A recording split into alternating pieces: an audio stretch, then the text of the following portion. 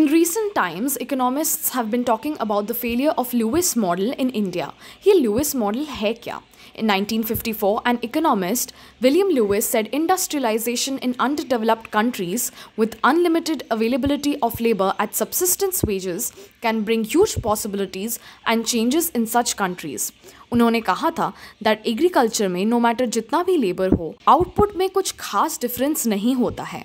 That is, the marginal productivity in agriculture was low, zero, or sometimes even negative. Instead, if manufacturing and industrialization is done, it could absorb surplus labor from agriculture and other subsistence sectors. This could lead to higher wage levels and more people would leave farming. ऐसे model implement किया था China ने successfully by providing cheap labour, tax holidays and other incentives related to electricity, infrastructure etc. China transitioned from an agro economy to a major manufacturing hub as it is known today. India did not take the same advantages of industrialization at the same time as China and thereby lost out on the race of industrialization.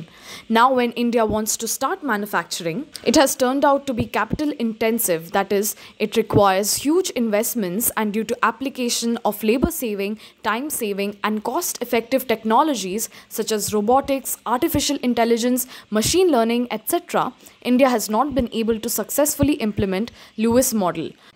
Gujarat is probably one of the very few states in India with 24% of its workforce engaged in manufacturing and one of the few states that comes closest to implementing the Lewis model. In recent times, schemes like Make in India, production-linked incentive, setting up of industrial corridors, etc. has given a slight boost to manufacturing in India.